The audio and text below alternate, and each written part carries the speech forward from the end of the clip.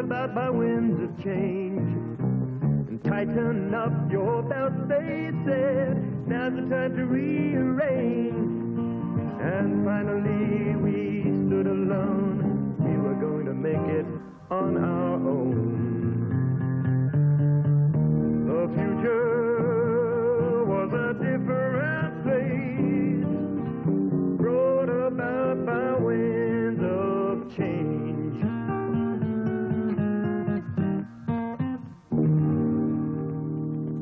No change in anybody's attitude. Cause them to be clear to other nations the causes which impel them to assume full responsibility for their own affairs, and seeking to promote the common good so that the dignity and freedom of all men may be assured, do, by this proclamation, adopt, enact, and give to the people of Rhodesia the Constitution annexed hereto. God save the Queen. What is happening in Rhodesia now is nothing less than part of the final convulsion in the vast process of decolonialization which has altered the nature of the world since the Second World War. 50 years ago, there were only 2 independent black governments in all of Africa, Ethiopia and Liberia. Everything else was under colonial rule.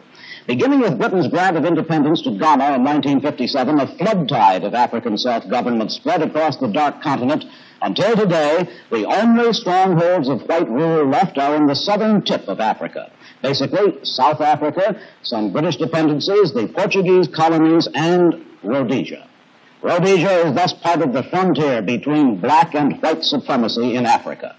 Rhodesia's 220,000 whites are determined to hold that frontier against the tide of black nationalism. So few friends to turn to, what a time it was, when all we did seemed wrong. We'd broken all our bonds and the battle plan was drawn. What a time it was. 1965, the year of UDI. Who'd have thought the country would survive or stay alive?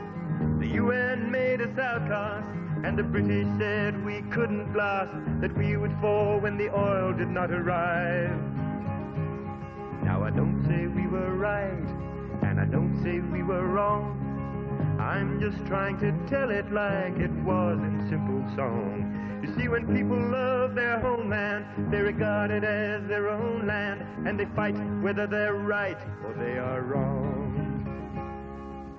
What a time it was, with all the world against us. What a time it was, not all we did was wrong. We'd broken all our bonds, but life kept going on. What a time it was. 1966 saw some ocean politics, when 2 men climbed a tiger to have talks about the talks. They talked and talked and talked and talked and talked and talked some more. The negotiations ended in deadlock. As you will no doubt have guessed, ladies and gentlemen, the fight goes on. And in 1968, there was another great debate, this time aboard the Fearless, but the end was much the same. November saw a new flag raised while the people prayed for better days, and hope was still the surname of the game. And in 1970, our republic came to be. Solutions seemed to fly a little further out of reach. But the next year through the gloom came Sir Alex Douglas Hume, and it seemed they'd found a way across the breach. So in early 72, Lord Pierce and his retinue arrived to put the nation to a test that they had planned. But still it seemed the plan was bad, no better than the last they'd had, and knows the word we heard across the land. What a time it was, with all the world against us. What a time it was, when all we did seemed wrong. We'd broken all our bonds and the battle plan was drawn. What a time it was. 1975, and Mr. Forster had arrived with President President Kaunda for some talks across the falls.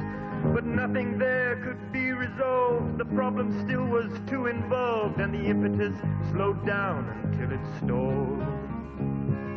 1976 was when cosmopolitics finally put pressure on the players in the game. Kissinger's proposals were broadcast to the nation, with one man and one vote the final aim. Well, Geneva should have sealed it, but instead it just revealed that all the players in the game were poles apart.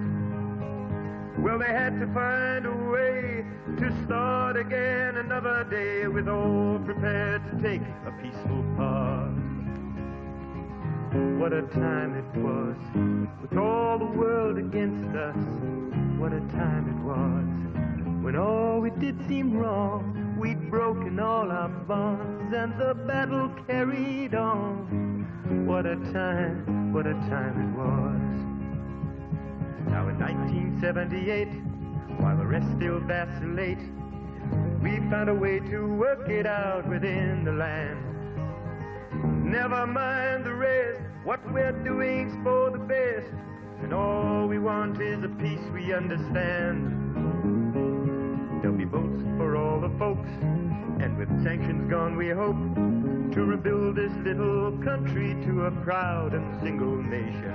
We've got to end this dreadful war. We found what we've been fighting for. Will the world wake up and stop this conflagration?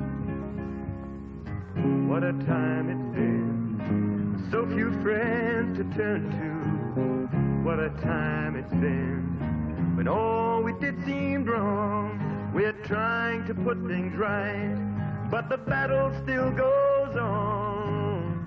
What a time it's been.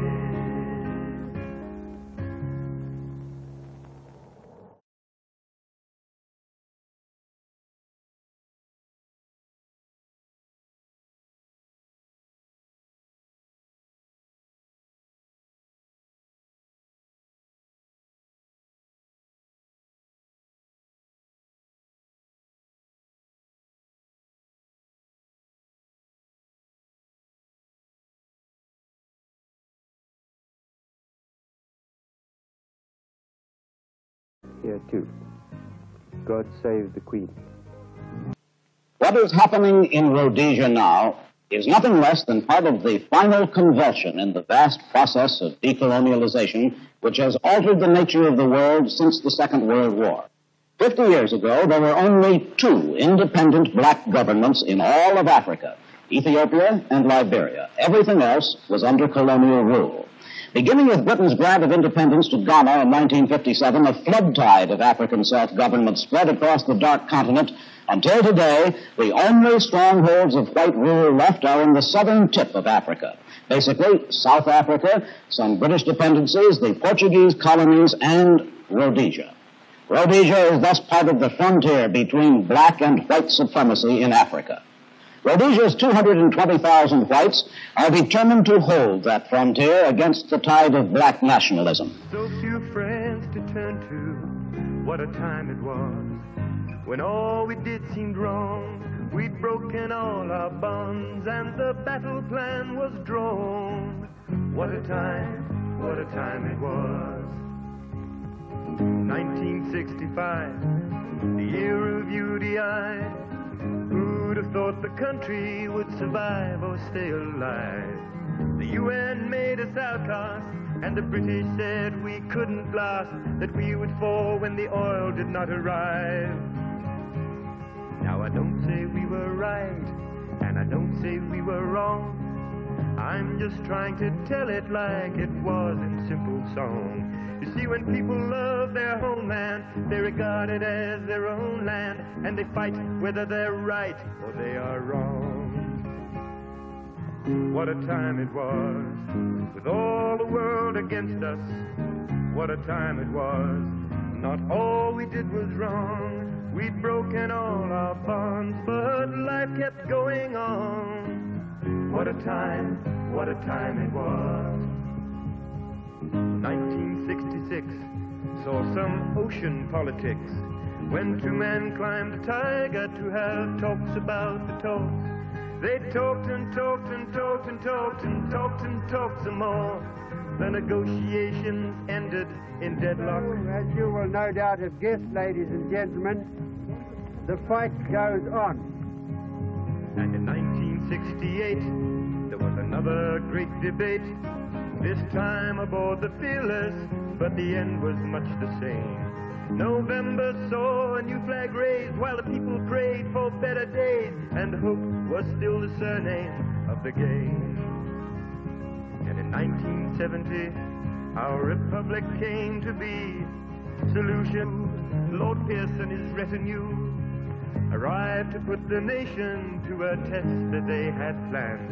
But still it seemed the plan was bad, no better than the last they'd had, and knows the word we heard across the land. What a time it was, with all the world against us. What a time it was, when all we did seemed wrong. We'd broken all our bonds, and the battle plan was drawn. What a time it was. 1975, and Mr. Forster had arrived with President Kaunda for some talks across the falls. But nothing there could be resolved. The problem still was too involved, and the impetus slowed down until it stalled. 1976 was when cosmopolitics finally put pressure on the players in the game. Kissinger's proposals were broadcast to the nation, with one man and one vote the final aim. Well, Geneva should have sealed it, but instead it just revealed that all the players in the game were poles apart. Well, they had to find a way to start again another day, with all prepared to take a peaceful part. What a time it was, with all the world against us. What a time it was, when all we did seemed wrong. We'd broken all our bonds, and the battle carried on. What a time it was.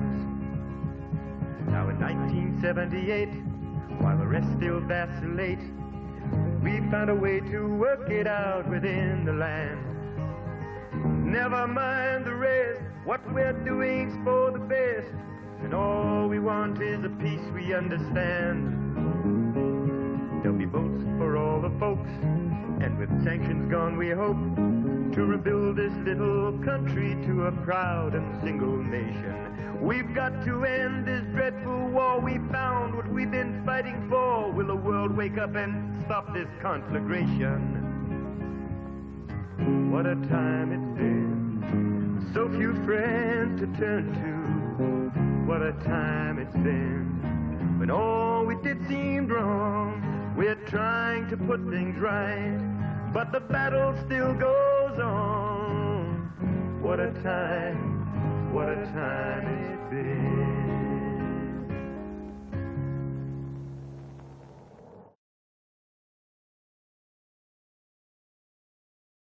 Our bonds and the battle plan was drawn. What a time it was. 1965, the year of UDI. Who'd have thought the country would survive or stay alive? The UN made us outcasts, and the British said we couldn't last, that we would fall when the oil did not arrive. Now I don't say we were right, and I don't say we were wrong. I'm just trying to tell it like it was in simple song. You see, when people love their homeland, they regard it as their own land, and they fight whether they're right or they are wrong. What a time it was, with all the world against us. What a time it was, not all we did was wrong. We'd broken all our bonds, but life kept going on. What a time it was. 1966 saw some ocean politics when two men climbed a adopt, enact, and give to the people of Rhodesia the constitution annexed hereto. God save the Queen.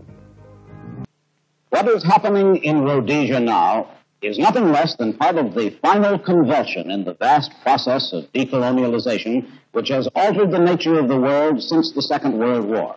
50 years ago, there were only 2 independent black governments in all of Africa, Ethiopia and Liberia. Everything else was under colonial rule.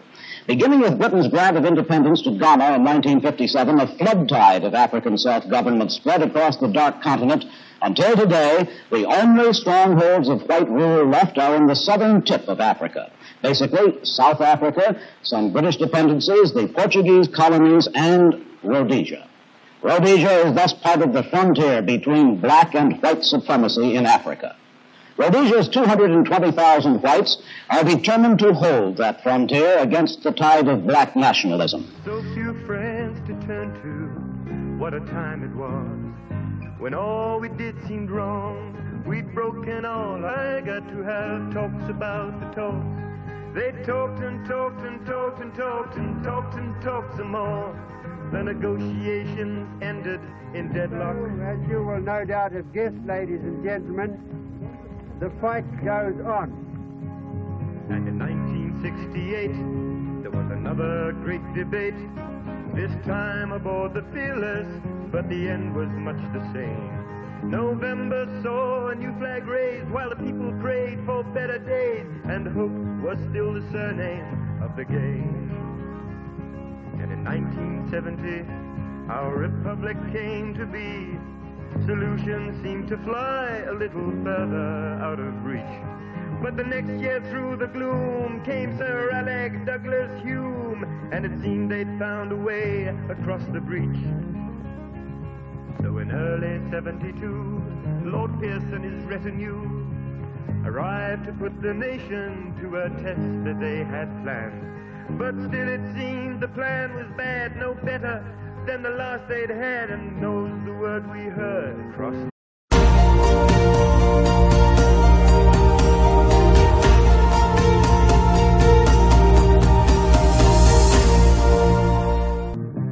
Election days, rejection days, brought about by winds of change.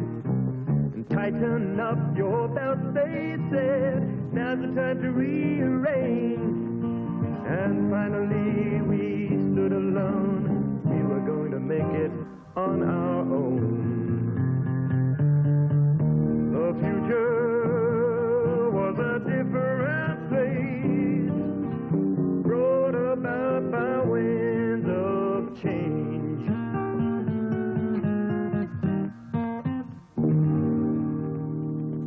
No change in anybody's attitude. Cause them to declare to other nations the causes which impel them to assume full responsibility for their own affairs, and seeking to promote the common good so that the dignity and freedom of all men may be assured. Do, by this proclamation, The land, what a time it was, with all the world against us. What a time it was, when all we did seemed wrong. We'd broken all our bonds and the battle plan was drawn. What a time it was. 1975, Mr. Forster had arrived with President Kaunda for some talks across the falls. But nothing there could be resolved. The problem still was too involved, and the impetus slowed down until it stalled. 1976 was when cosmopolitics finally put pressure on the players in the game. Kissinger's proposals were broadcast to the nation, with one man and one vote the final aim. Well, Geneva should have sealed it, but instead it just revealed that all the players in the game were poles apart. Well, they had to find a way to start again.